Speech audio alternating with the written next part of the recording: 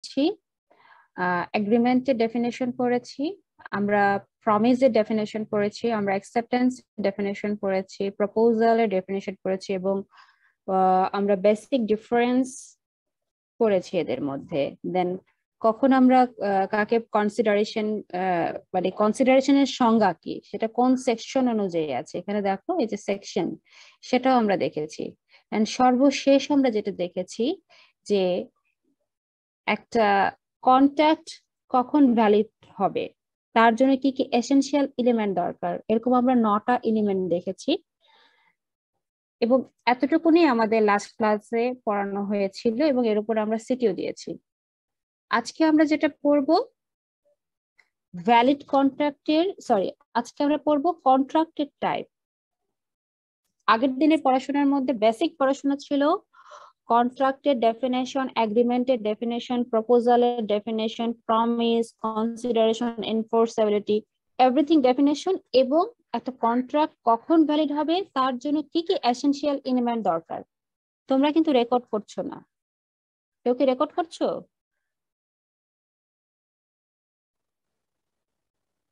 আচ্ছা, ঠিক আছে। আজকের পড়াটা হবে পুরোটাই কন্ট্রাক্টের টাইপ নিয়ে। ওয়েল, তো প্রথমেই কন্ট্রাক্টকে দুই ভাগে ভাগ করা যায়, একটা হচ্ছে ভ্যালিড কন্ট্রাক্ট আর একটা হচ্ছে ইনভ্যালিড কন্ট্রাক্ট। খুবই সিম্পল সেন্টেন্সে যদি আমি বলতে চাই, so what is valid contract? Valid contract হচ্ছে বৈধ, লিগেসি বোঝাচ্ছে, এনফোর্সেবিলিটি বোঝাচ্ছে। আর ইনভ্যালিড কখন হবে? যেটা হচ্ছে তোমার কোনো এনফোর্সেবিলিটি থাকে না, যেটা ইলিগ্যাল, যেই কন্ট্রাক্টে কোনো লয়ের এনফোর্সেবিলিটি থাকবে না, এই কন্ট্রাক্ট গুলো হচ্ছে ইনভ্যালিড কন্ট্রাক্ট। সো আমি তিনটা ডিফারেন্স কিন্তু অলরেডি তোমাদেরকে বলেছি between valid contract and invalid contract. প্রথম হচ্ছে কন্ট্রাক্টকে দুই ভাগে ভাগ করা যায়, একটা হচ্ছে ভ্যালিড কন্ট্রাক্ট, একটা হচ্ছে ইনভ্যালিড কন্ট্রাক্ট। দেন সেই ভ্যালিড কন্ট্রাক্টকে আবার কয়েকটা ভাগে ভাগ করা যায়, তার মধ্যে হচ্ছে absolute contract, contingent contract, express contract, implied contract. আসলে আমরা ভ্যালিড কন্ট্রাক্টের এই 4টা টাইপস সম্পর্কে একটু ডিটেইলসে পড়াশোনা করি আজকে। আমি আগেই বলেছি ভ্যালিড কন্ট্রাক্টটা কি হবে, যখন কন্ডিশন ফুলফিল থাকবে তখনই সেটা ভ্যালিড। মানে একটা ভ্যালিড কন্ট্রাক্ট হওয়ার জন্য 9টা এসেনশিয়াল দরকার, সে 9টা এসেনশিয়াল এভরি কন্ডিশন যখন ফুলফিল থাকবে ওই 9টা, তখনই আমি সেই কন্ট্রাক্টকে ভ্যালিড কন্ট্রাক্ট বলবো। সেটাই হচ্ছে ডেফিনেশন অফ ভ্যালিড কন্ট্রাক্ট। দেন আমরা যে ভ্যালিড কন্ট্রাক্টের আরো 4টা টাইপ করেছি সেগুলো একটু দেখি। কন্টিনজেন্ট কন্ট্রাক্ট কাকে বলে? কন্টিনজেন্ট কন্ট্রাক্ট বলে হচ্ছে কোলেটারালি দুটা সিচুয়েশন হলো, যেমন ধরো তোমরা এখন ডিসি ডিপার্টমেন্ট আর একটা হচ্ছে, সরি, তোমরা একটা হচ্ছে ফেব্রিক ডিপার্টমেন্ট আর একটা হচ্ছে ইয়ার্ন ডিপার্টমেন্ট আমার সাথে ক্লাস করছো। তোমাদেরকে আমি অনলাইনে কেন নিচ্ছি? বিকজ আমি যাদের সাথে ফান্ডামেন্টাল অফ মার্কেটিং নিতাম আর আর একটা হচ্ছে এমআরপিডি, 3টা কোর্স আমি নেই। সো ডিসি এর সাথে এমআরপিডি সম্ভবত আমার ওভারল্যাপ হয়েছে, মানে একই সময়ে এই দুটো পড়ে গেছে। আর ইয়ার্নের সাথে কি হয়েছে, আমার ফান্ডামেন্টাল অফ মার্কেটিং একই সময়ে পড়ে গেছে, যে কারণে তোমাদের কাউকে আমি ফিজিক্যালি একটা ক্লাসও নিতে পারিনি। তাহলে কি হলো, একই সাথে যখন একই সময়ে দুটা ঘটনা ঘটে, আমাকে যে কোনো একটাকে চুজ করতে হবে। যদি চুজের মানে আমাকে এমন হয় যে আমাকে একটা চুজই করতে হবে, তখন যে কোনো একটা আমি চুজ করতে পারবো, একই সময় আমি দু জায়গায় যেতে পারবো না। তো এই ধরনের সিচুয়েশনে বা এই ধরনের কন্ট্রাক্ট গুলোকে বলা হয় কন্টিনজেন্ট কন্ট্রাক্ট। এটা তো আমি সিচুয়েশন দিয়ে বললাম, এবার আসো কন্ট্রাক্ট দিয়ে বলি। যেমন তোমাকে বলা হলো একটা বিজনেসে যে আপনি আমাকে যদি কোয়ালিটি 100% দেন, তুমি একজন বায়ার, হ্যাঁ, টেক্সটাইল ইন্ডাস্ট্রি একজন ফ্যাক্টরি ম্যানেজার তোমার সাথে নেগোসিয়েশন করছে যে আপনি যদি আমাকে তুমি নেগোসিয়েশন করছো, সরি, যে আপনি যদি আমাকে কোয়ালিটি 100% দেন, তাহলে আপনাকে আমি প্রাইস দিব বেশি, এন্ড আপনি যদি কোয়ালিটিতে একটু আমাকে কম্প্রোমাইজ করেন, প্রাইস আপনাকে আমি কম দেব। তাহলে টেক্সটাইল ফ্যাক্টরি সে ম্যানেজার এই দুইটা অপশনের মধ্যে যে কোনো একটা অপশন সে চুজ করবে। একই সাথে সে দুটো অপশন চুজ করতে পারবে না। যে অপশনটা চুজ করবে সেই অপশনের উপরে লিখিতভাবে কন্ট্রাক্ট হবে, এলসি ক্রিয়েট হবে। So this is the contingent contract. তোমাদেরকে কি আমি ক্লিয়ার করতে পেরেছি কন্টিনজেন্ট ক্রিয়েট কন্ট্রাক্ট সম্পর্কে?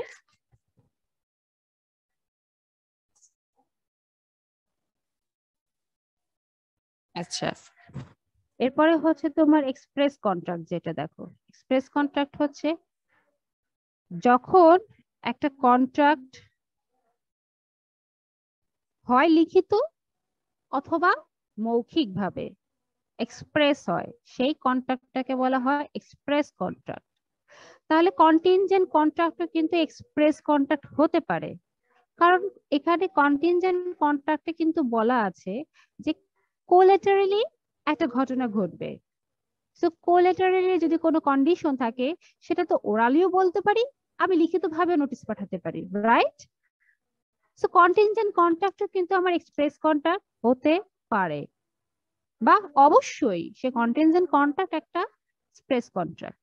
সো কোয়েশ্চেন যদি আসে যে কন্টিনজেন্ট কন্ট্রাক্ট কেন এক্সপ্রেস কন্ট্রাক্ট, তোমরা এক্সপ্লেইন করতে পারবে না?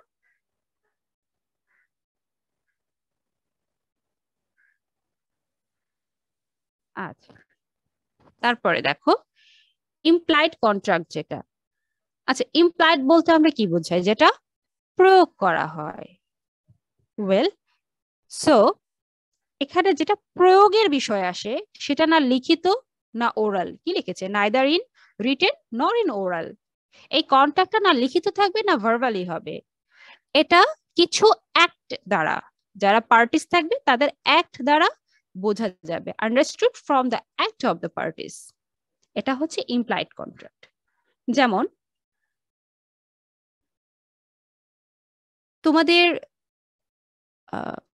অনেক টিচারই কিন্তু আমরা ক্লাস নেই, হ্যাঁ ফাইন, কিন্তু সব টিচারের সাথে কি তোমরা সমানভাবে ট্রিট করো? যারা সিনিয়র টিচার, তোমাদের যদি ভিসি স্যার তোমাদের ওখানে ক্লাস নিতে যায়, তোমরা যেভাবে পিন ড্রপ সাইলেন্ট থাকবা, আর কেবলই সদ্য জয়েন করা একজন লেকচারার যদি তোমাদের কাছে ক্লাস নিতে যায়, তোমরা কিন্তু একটু ম্যাথস হওয়ার ট্রাই করবে, একটু তাকে ডিডাক্ট করার ট্রাই করবে। এটা তোমাদের স্বভাব, করে থাকো। কেন করো? কারণ একজন সিনিয়র টিচার কিন্তু একটা ওয়েট অলরেডি সে গেইন করেছে, এবং তার ওয়েটের জন্য, তার বডি ল্যাঙ্গুয়েজের জন্য, তার এভরি টেকনিকের জন্য তোমরা তাকে মানতে বাধ্য।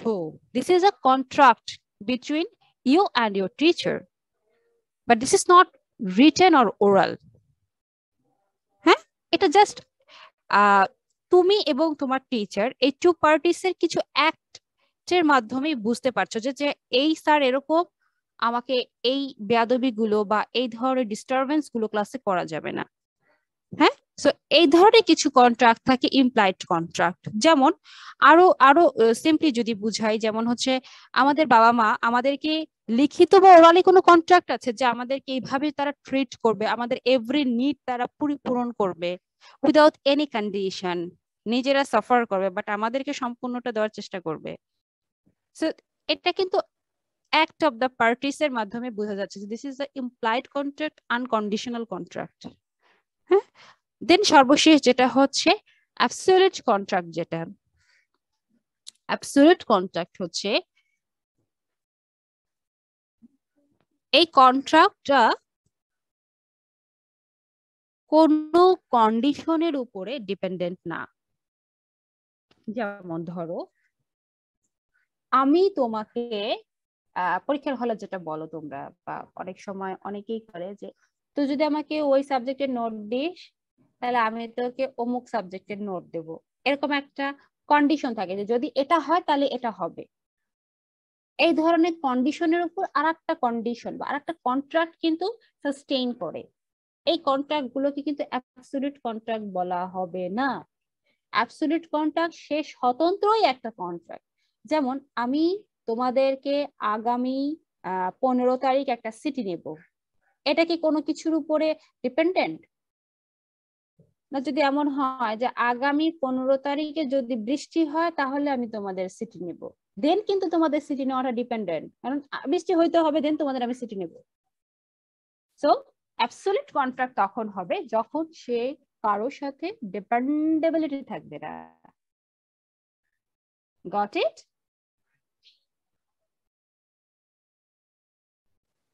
ওকে, তোমাদের রেসপন্স খুবই কম, তোমরা কি জয়েন করে যার যার মতো কাজ করো? না মিস। অনলাইন হওয়াতে মনে হয় আমার ক্লাস এনজয় করতে পারছো না, এমনটা কি?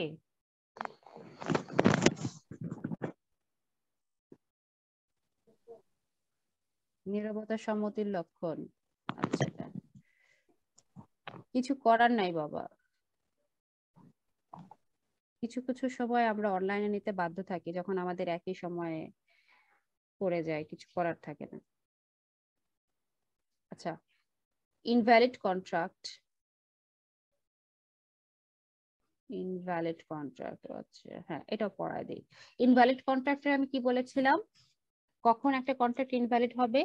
ওই যে প্রথম যে 9টা এসেনশিয়াল পড়িয়েছিলাম, সেইটা 9টা এসেনশিয়ালের মধ্যে কোনোটা যদি মিসিং থাকে, দেন সেই কন্ট্রাক্টকে বলবো আমি ইনভ্যালিড কন্ট্রাক্ট। ইনভ্যালিড কন্ট্রাক্ট তো সিমিলারলি 4 ভাগে ভাগ করা যায়, একটা হচ্ছে void contract, ভয়েডেবল contract, illegal contract and আনএনফোর্সেবল contract.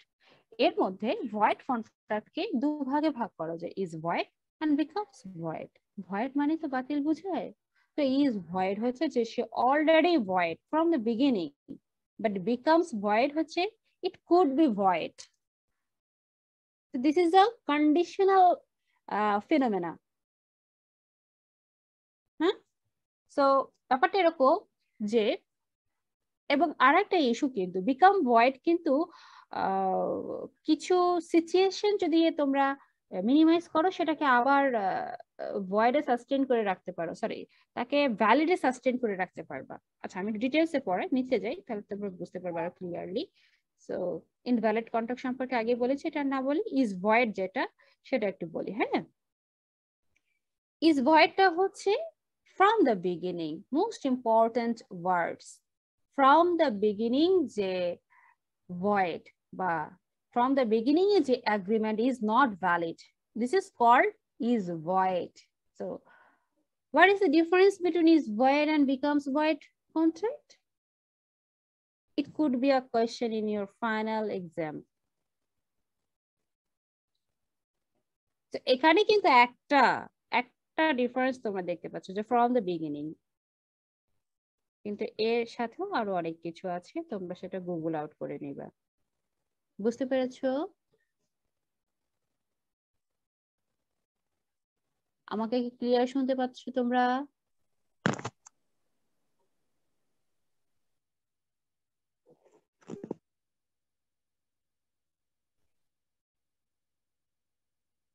Exactly, যেমন তোমরা ভর্তি পরীক্ষার সময় একটা টাইম লিমিট থাকে, এত তারিখ থেকে এত তারিখের মধ্যে ফর্ম ফিল আপ করতে হবে, সো ওই ডেটের পরে সেটা কি হয়ে যায়, ভয়েড হয়ে যায়। তার আগ মুহূর্তে আমরা কি বলবো যে এই তারিখের পরে সে অ্যাপ্লিকেশন করলে সে অ্যাপ্লিকেশন বাতিল, এমনিতেই বাতিল। So this is a become void. বুঝতে পেরেছো? যেসব কন্ট্রাক্ট গুলো টাইম লিমিটের মধ্যে থাকে সেগুলো ওই টাইমের পরে বিকাম ভয়েড। তোমাদেরকে যে আমি সিটি নেই, নির্দিষ্ট টাইমের পরে সেটা ডিসঅ্যাপিয়ার হয়ে যায়, বা তোমরা যদি সেটা আমাকে পাঠাও নির্দিষ্ট সময়ের পরে, ওইটা অটোমেটিক্যালি আমি যখন এক্সেল নিয়ে নেব, ইম্পোর্ট করব, সেখান থেকে অটোমেটিক্যালি আমার টাইম দেখাবে এবং আমি সেগুলো বাদ দিয়ে দিই 10 মিনিটের পরে যে টাইম লিমিট দেওয়া থাকে। সো দিস ইজ আ, কারণ তুমি ওই মিনিটের পরে দিয়েছো মানে তুমি কি হচ্ছ, তুমি এটা আমার সাথে ইলিগেল কাজ করেছো। সো আমি সেটা নিব না। তোমরা ফাইনাল পরীক্ষা যখন বসো, আমরা 2-3 মিনিট হয়তো খাতা তুলতে তুলতে তোমরা 2-3 মিনিট একটুখানি লিখতে পারো, অতি জোর 2 মিনিট, এর বেশি কিন্তু পারো না। সো ওর বেশি আমরা কি সময় দিই কখনো? তোমাদের পুরো 3 ঘন্টার পর আরো 1 ঘন্টা দেই না। So this is a become void, যেগুলো টাইম লিমিট আছে ওই নির্দিষ্ট সময়ের পর বিকাম ভয়েড হয়ে যায়। আচ্ছা, আশা করি এটা বুঝতে পেরেছো। এরপরে আসো ভয়েডেবল contract.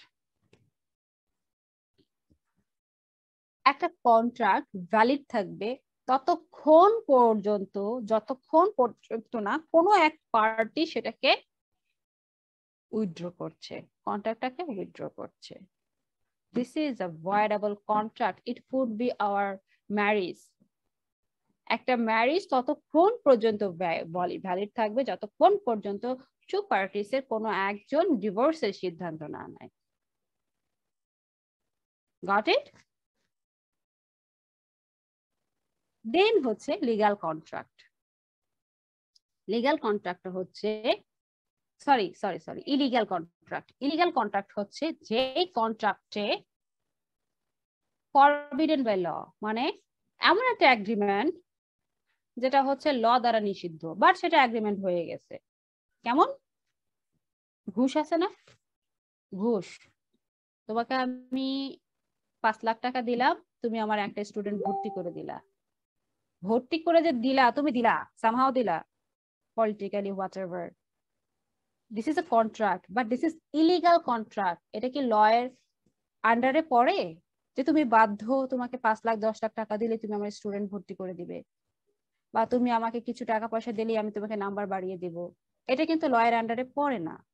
So this is a forbidden, যেটা ফরবিডেন ল এর দ্বারা কন্ট্রাক্ট হয়, this is a illegal contract. এরকম অনেক এক্সাম্পল আছে, নট অনলি ঘুষ। হ্যাঁ, বুঝতে পেরেছো? বুঝতে পেরেছো? ইলিগাল কন্ট্রাক্ট টেক্সটাইল সেক্টরে কি হয় জানো? টেক্সটাইলে যারা ম্যানেজার পর্যায়ে চলে যায়, মানে একটা জোনের ম্যানেজার, লাইক ডাইং এর ম্যানেজার, নিটিং এর ম্যানেজার, তারা আসলে না চাইলেও তাদেরকে দিয়ে দেয় বা চলে আসে। আবার অনেকে সেটা নেয়ই না, যারা অত্যন্ত সৎ থাকে তারা। যে কাজগুলো করে, যেমন ধরো কেমিক্যাল, হ্যাঁ, তো 4টা কেমিক্যাল কোম্পানি থেকে তুমি কেমিক্যাল নিচ্ছ ডাইং এর জন্য, তো প্রত্যেক কোম্পানি ইয়ারলি তোমার কাছ থেকে 1-2 কোটি টাকা বা 3 কোটি টাকা লাভ করছে। হুম, তো এত কোটি টাকা তোমার কাছ থেকে লাভ করছে, তুমি তাকে অর্ডার দিচ্ছ, তোমাকে 1% যদি দেয়, আচ্ছা 1% না দিলাম, 0.5% যদি দেয়, কত টাকা আসে তোমার ইয়ারে? সে টাকাটা তোমাকে কি করে, অ্যাকাউন্টে ট্রান্সফার করে, অথবা ওই সমমানের একটা গিফট করে, একটা ফ্ল্যাট দিয়ে দেয়, একটা হোয়াটএভার, একটা দামি ফোন, একটা দামি ওয়াচ, একটা দামি গাড়ি, এই টাইপের জিনিস। বলা যে স্যার আপনার জন্য গিফট নিয়ে আসছি, আসলে গিফট কিন্তু ওই সুবাদে হয়। এ তোমরা সবাই জানো, তেলের মাথায় তেল দেয়, কথাটা পড়েছো না, প্রবাদ বাক্য? ওই জিনিসটা এরকম। So this is a illegal contract already. এটা টেক্সটাইলে হয় সব ক্ষেত্রে, এই সুতা থেকে এক্সেসরিজ, ডাইস, কেমিক্যাল, এভরিথিং এসব হয়ে থাকে। টেক্সটাইলে না, শুধু সব জায়গায় হয়। আনএনফোর্সেবল কন্ট্রাক্ট কোনটা? It is valid but due to some technical defect the contract become void. এই কন্ট্রাক্টটা 9টা এসেনশিয়ালি ফুলফিল করবে, বাট কিছু টেকনিক্যাল ডিফেক্টের কারণে সেটা ভয়েড হয়ে যেতে পারে।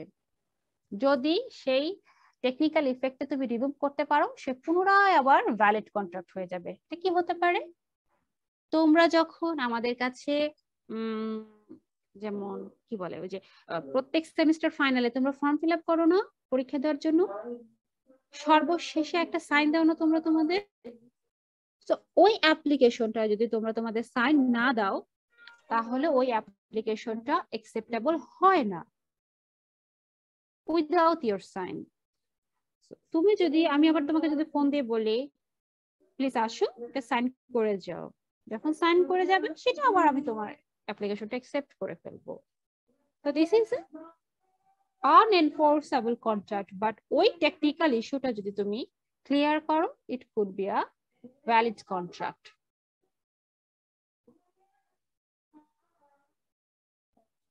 আচ্ছা, এই আদার্স টাইপ গুলো আজকে তোমাদেরকে পড়াবো না।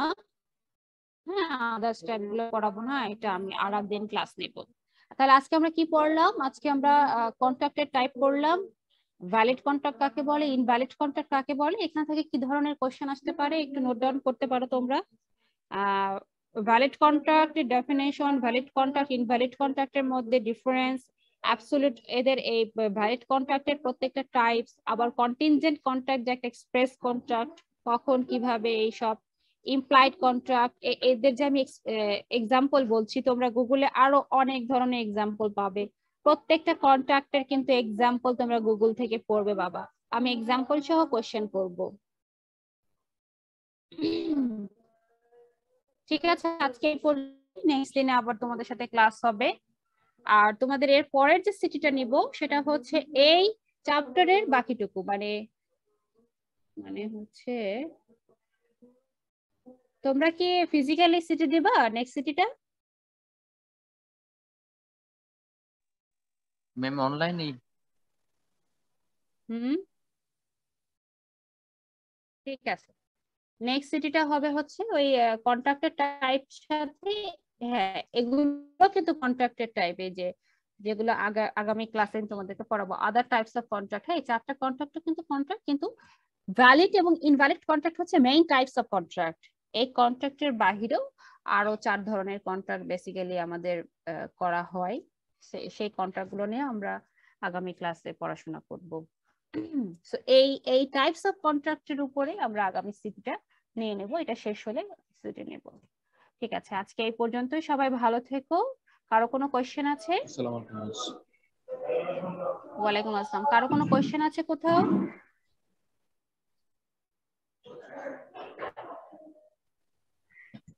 না নাই, ম্যাম। ঠিক ঠিক আছে, তাহলে আমি আজকে এই পর্যন্তই শেষ করি। সবাই ভালো থেকো। আল্লাহ হাফেজ।